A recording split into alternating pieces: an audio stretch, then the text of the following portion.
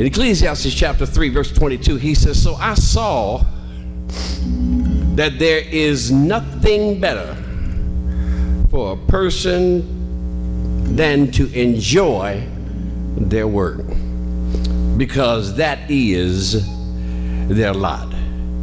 For who can bring them to see what will happen after them? I'm going to go into the second chapter of this sermon series entitled simply Going Into Your New Chapter, approaching your new chapter. Father, in the name of Jesus, I pray that you be glorified, the body be edified, and the devil horrified. In the name of Jesus, we pray, and all of God's people said, amen. You may be seated in the beauty of holiness. As I get ready to close out 58, walk into 59 next week, I am actually, for the life of me, actually excited about the next chapter. I feel like I'm graduating. It feels like some type of celebration is going on, and it's an excitement. Normally I don't get excited about birthdays, anything. Folks ask you what you want us, whatever you want to give me, that kind of thing. That's usually how I do it. But I'm excited about this, and I really, it's not a thing for partying or anything. I'm just glad that I'm comfortable in my own skin. I don't know about you, but there have been times in life where you are trying to live up to other people's expectations, and you're trying to appease people and trying to please people that you can't never please, and you trying to do good, but evil is still always present, and you're doing for folks and they don't appreciate a doggone thing that you do for them. Have I got anybody in here? And so I've come to the conclusion, Tim, that there's just some things in your life you don't even need to apologize for any longer. And the first one is my feelings. My feelings. The Bible portrays both God and humans as having feelings. God created people with emotions and affection. Feelings play a significant role in our lives and relationships, including our relationship with God. Traditionally, Christians are cautioned not to trust your feelings, but when submitted to the Holy Ghost, human emotions and sentiments, both positive and negative, can serve a purposeful function.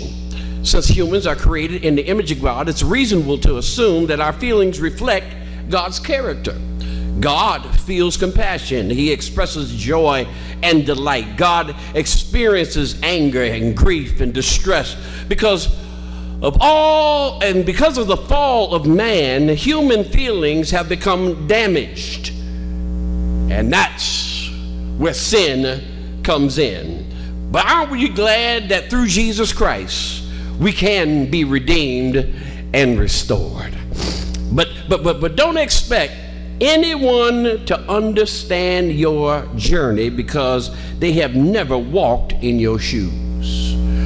Amen, somebody. See, our feelings are a complicated mixture of how we have perceived our experiences. And we wonder sometimes how others can move on in their lives while we're still stuck in the dumps with the blues. How can someone knowingly do you wrong and then come up in your face smiling like they haven't did nothing? And then when you express how you feel, you become the bad guy. And so let me help you here right now. Don't let nobody define how you feel, and don't let nobody dictate how you should feel. Amen, somebody. Somebody shout, my feelings are my feelings. Come on, say that again. My feelings are my feelings. Because, there's a lot of people who don't realize that their feelings are nothing more than a gauge or a check engine light. And when the check engine light comes on, and you just keep ignoring the problem, then get mad because your car won't start, Dummy, how long does the engine have to say, check me? Our feelings are our internal gauges that let us know when things are going right and when things are going wrong. And I will tell you and give you this freedom and liberty today, you are entitled to feel how you feel. But you are not entitled to affect or infect my feelings. Y'all didn't talk back to me here. See, if you want to be mad by yourself. If you want to be miserable by yourself. If you want to be messy and ignorant and petty and nasty, you more than welcome to feel how you want to feel. But what you ain't gonna do, y'all not talking back to me here, is drag me down there with you. Oh, yes, sir, yeah. Because see, I'm gonna be happy. I'm gonna be joyful. I'm gonna be at peace.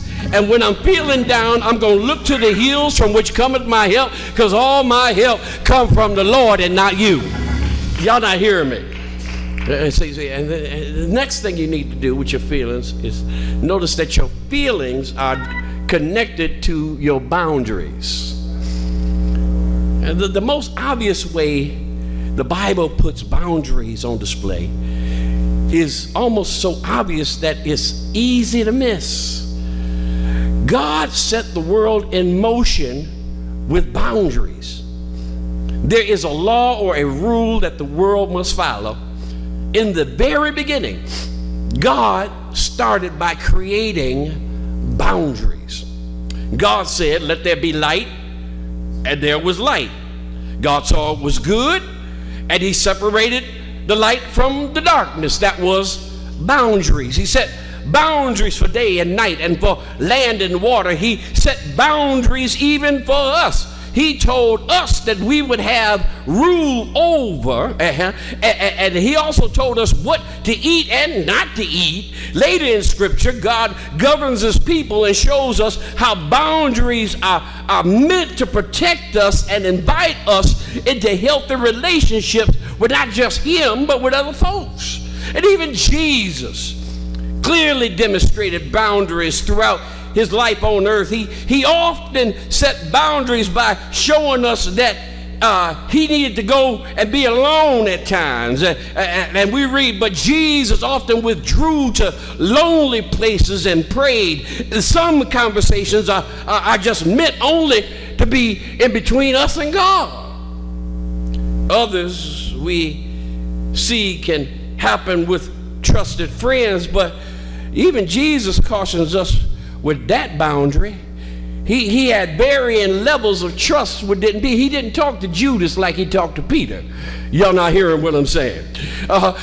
He also didn't give anything to just anybody. Oh, it's quiet in here now. What are you saying, Bishop? Enjoy your space. Everybody don't need to be in all your business. That includes your mama, your daddy, your siblings, your relatives, and definitely not your so-called friends. Stop posting everything on Facebook, X, Instagram, and come on, talk back to me here. Some things you just need to keep to yourself. Because Tim, I found out this. There's a reason why we wear clothes, to create boundaries. Matter of fact, there's a reason why we wear underwear. Y'all not talking back to me here. To create boundaries. And here in the United States, there's this whole big brouhaha about securing our borders, because there is a criminal element that illegally crosses over the border to bring harm to our country. Drugs, especially fentanyl, are a huge problem that I agree must be addressed. But then there is another element of desperate people seeking a better life for their families that are willing to work and be an asset instead of a liability. Follow me, because I'm going somewhere with this. The solution, Tammy, is pretty simple. It's something our mothers have instilled to daughters for ages. Stop giving away the milk if you don't want the cow. If you give the illegals shelter, food, clothing, jobs, and benefits before they become illegal, there is no incentive for them to become legal. Just like if you're showing everything you have and don't have, giving the man the milk and the cookies, let him sleep in your house and his mama done already kicked him out, let him drive your car and he don't even have a license or a permit. Y'all not talking back to me here. Eating up food and he's the one who's eligible for food stamps. Baby girl, it's time to set boundaries. Put some panties on, a bra on, a slip on, and a girdle. Y'all not talking back to me here. So some of y'all wearing some stuff and it's not sexy, it's just nasty and tea. Everything you wear don't have to show every nook and cranny you have. Oh, it got quiet in here. Let me tell you a secret. A big booty is fine, but good food is better. I know that's right. Hey, amen, somebody. Because everything that's tight and right when you're young may not hold up so well after a while. You're going to need just a little bit more than a BBL to hold on to him. I know that's right. See, Tim, when a prostitute gets up to go to work, she looks the part, she dresses the part, and acts the part. When a wife gets up and goes to work, she looks the part, dresses the part, and acts the part. The reason, young lady, why you keep attracting what you keep attracting is because every man that knocks on your door and says trick or treat, you keep passing out candy. Oh, y'all not hearing me today. Set some boundaries. Matthew chapter 5 says, let your yea be yea and your nays be nays. Number three.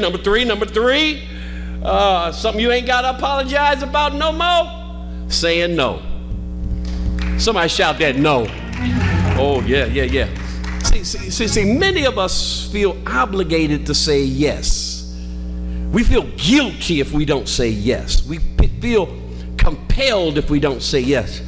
But I just came to give you some relief today. It's okay to say no. Come on, shout it. No. So some of you scared to say it. Come on, shout it. No.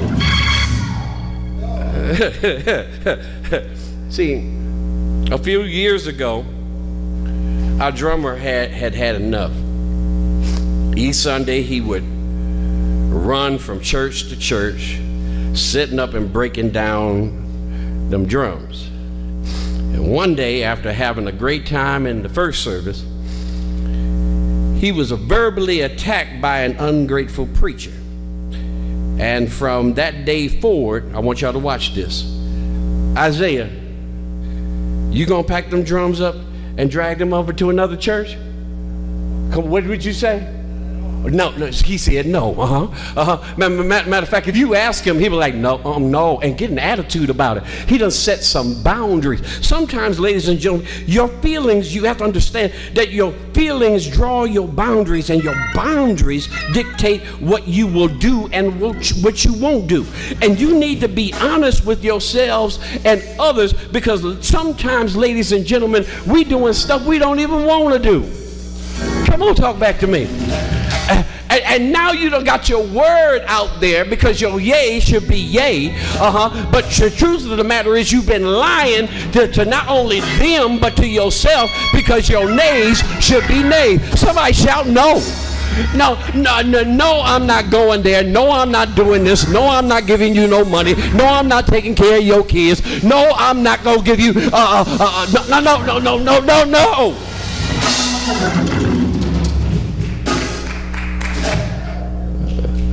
Once you get that in your spirit, let me tell you, it'll bless you real good.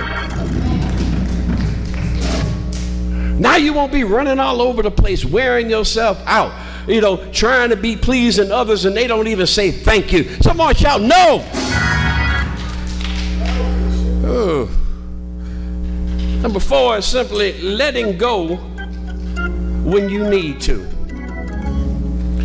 Some things and some people are not worth your time. Oh, yes, Lord. I think I need to get my amen chair out here today. Some folks you love, but you don't like.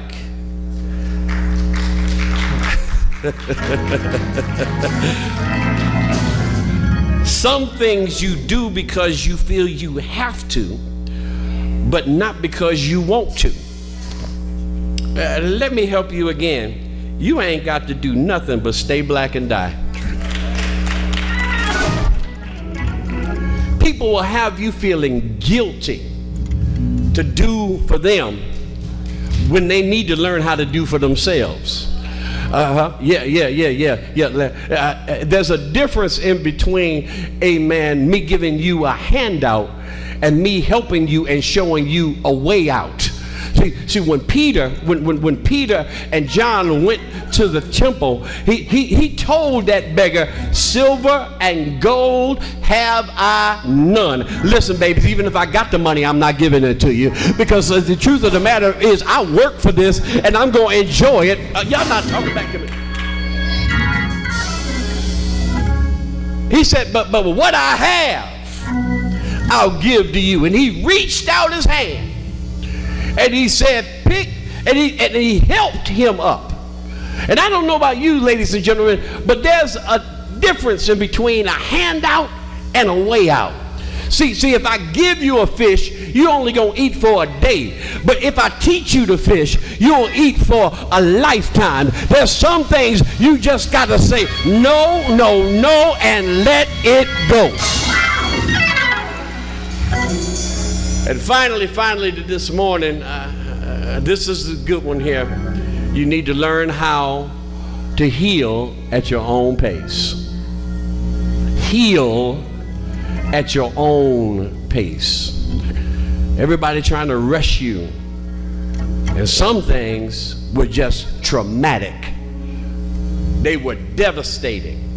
And you needed time to heal. Because the truth of the matter is, hurt people hurt people. And many of us jumping from this one to that one, and you still hurt, and you're wondering why you're damaging this relationship and that relationship and this friendship and this and that friendship, jumping from church to church. Let me ask you, because you are not healed. If you don't heal yourself, you cannot be a blessing to others. There's no way that I would be able to take care of what I take care of unless I first take care of myself. I know that's right. And many of us are damaged, not only emotionally, but financially. Oh, help me today, And we're not financially healed. And the next thing you know, you're going from broke to broker. Instead of broke, to rich. He said, I was going to make you the head, not the tail. But wait a minute, you still got to learn that word one more time. Shout it no.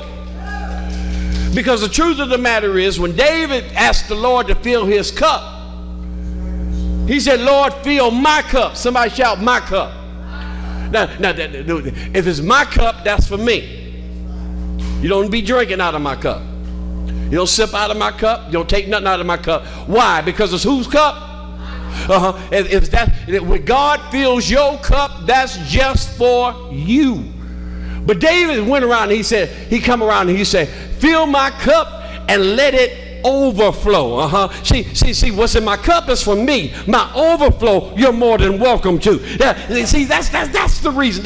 And you want to know something, ladies and gentlemen? Many of us have been giving away stuff, and that's why we're empty all the time. But here's the thing I want to tell you to do. You need to heal at your own place. Make sure that you are healed first. Make sure that you are full. Make sure that you love yourself. Make sure that you are taking care of yourself. Make sure that that you're comfortable in your own skin. But then after that, then you can bless somebody else, because now you've got overflow. As I close here this morning, I remind myself of many chapters in my life where that's all I did was just give out, give out, give out. Every time you turn around, I was giving time, energies, and resources. Time, energy, and resources. Until I got to a place, I was just all burnt out. The only thing I wanted to do was go hide somewhere. Anybody ever been in here where you just didn't want to be bothered? Hey, you just want to be by yourself. You ain't bothering nobody. But then you got all these people around you. They just needy, wanting more and more out of something they never put in. And it's hard, ladies and gentlemen, to operate in life in a deficit. You need to make sure that you have enough in you before you can give it out to anybody else. There are so many of us in here right now. We could just make up in our mind as we turn the pages of our lives. You know what? I've been there, done that, got a t-shirt, and ain't going back no more. We have to make up in our mind enough is enough. We need to make up in our mind, you get like Pkwy, this is all I can stand. I can't stand no more. Put your hand on your hip, make your backbone slip, stand on their toes, look up their nose and tell them no. Somebody shout no. Because at the end of the day, they'll be fine. Yeah. Because if you didn't wake up this morning, they would be fine again. Come on, let's just be honest here. Because so you ain't got to, you won't have to have people leaning on you all the time. And I'm so glad I'm so comfortable in my skin, I don't know what to do. I mean, I really, it's something about getting past 50. You just say whatever you want to say and let the chips fall where they may. Because at the end of the day, there are certain things in your life, I might as well go all the way with it. You don't have to tolerate everything. You don't have to put up with folks' bad attitudes and nasty demeanors and ungratefulness, and you ain't got to put up with that. Not at all. No, ma'am. No, sir. You ain't got to tolerate that. And like you need them. Wait a minute. If you check the record, they always calling you. Y'all not hearing what I'm saying? Yeah. So if that's the case, you don't have to put up with any nonsense, tomfoolery, or shenanigans. Instead, you need to stand on the Word of God, knowing that the trying of your faith is going to work patience. And when patience has her good work, you're going to be entire, wanting nothing. The lesson that you need to learn in this page of your life is to be swift to hear, slow to speak, and slow to wrath, knowing this much, that God is going to work all things together for your good. I'm reminded of an old story about some tools in a carpenter's shop. And in there was a hammer, a screwdriver, a saw, and some nails. You know how we are. We get to fighting amongst one another. And so the screwdriver one day went over to the hammer and said, "Hammer, you need to leave because you just make a whole lot of noise. You just bang, bang, and bang." Well, the hammer got offended and got ready to leave. But you know how we are. We're not going to leave unless we take somebody with us. And so he looked back and he said to the screwdriver, "Well, you need to come along with me." And the screwdriver said, "Why?" And he said, "Because all the thing you do is lay there until somebody picks you up, turns you around and around and around. Well, Screwdriver went to the door and got ready to leave, but he looked back and he saw the saw. He said, I might as well start some mess before I leave. And he said, Saul, you must come on along with us. The saw said, why? He said, because the only thing you do is wait for a new piece of wood to come here so you can cut it up. And so the saw got offended and he went to the door and he said, wait a minute, I got one more person to pick on. And so he looked at the nails and he says, nails, you might as well come along with me as well, because only thing you do is got a flat head, you're level, and you always come to a point. And the truth of the matter is, we all have different gifts, different talents. We've lived different experiences. We live different lives. See, the hammer knew that the reason why he made so much noise is because the word of God said, make a joyful noise unto the Lord. The screwdriver knew that he wasn't no good until somebody picked him up and turned him around and around. Yeah. The saw was just messy because he was jealous because other people were coming in and he thought was going to take his place, so he would cut them up.